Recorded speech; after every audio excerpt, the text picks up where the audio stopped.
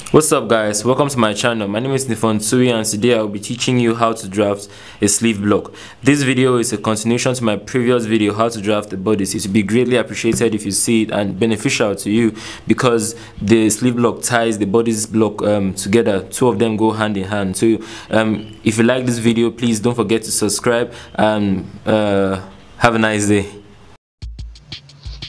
You're welcome once again to my channel. This is the video for how to draft a sleeve block. Please like and subscribe. These are the tools that you will need to draft a sleeve: a ruler, a pen, and a measuring tape.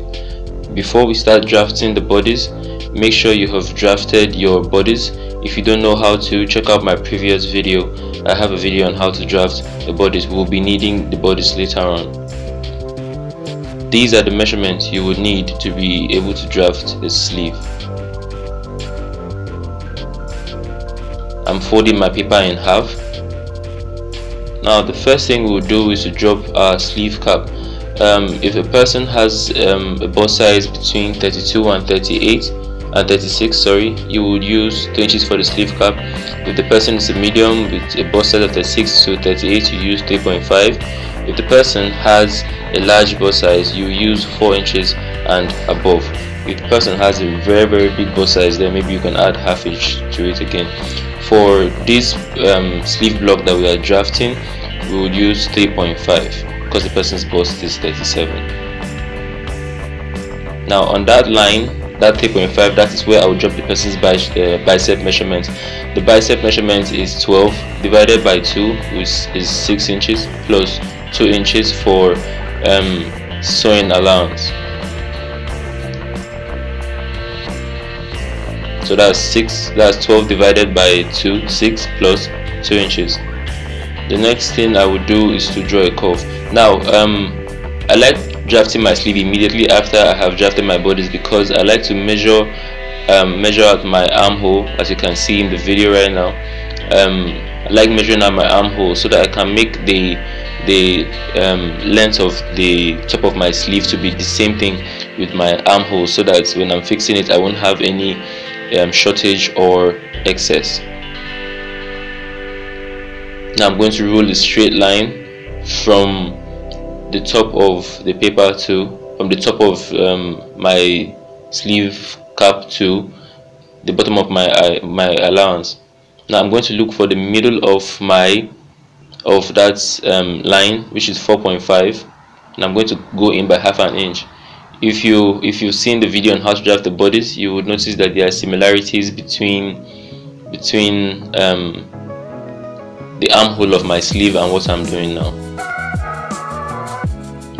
Now I'm measuring through to see that the curve I have just drawn is the same thing with my armhole. It wasn't, so I'm going to increase the line by 1 inch. The line on my armhole was 10.5. What I had there was 9.5, so I added 1 inch. The next thing I'm going to do is to mark my sleeve length. I'm going to roll a straight line from top to bottom. Now since this is a short sleeve, if a person doesn't have Christian mother arms, I like to taper out the sleeve. So if I have 6 as my bicep, I like to mark 6 minus 1, or the bicep minus 1, so that when I roll my line it tapers out nicely. So if you have a bicep of 12, that will be 12 divided by 2, which is 6 minus 1. Then you add your allowance and connect the bottom part of what you've drafted so far.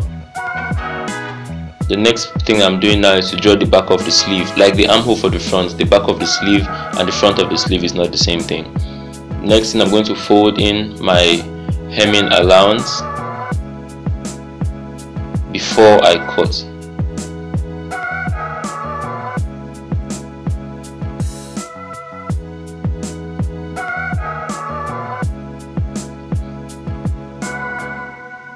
When I'm done with that, I'm going to open up the sleeve and then cut out the front of the sleeve.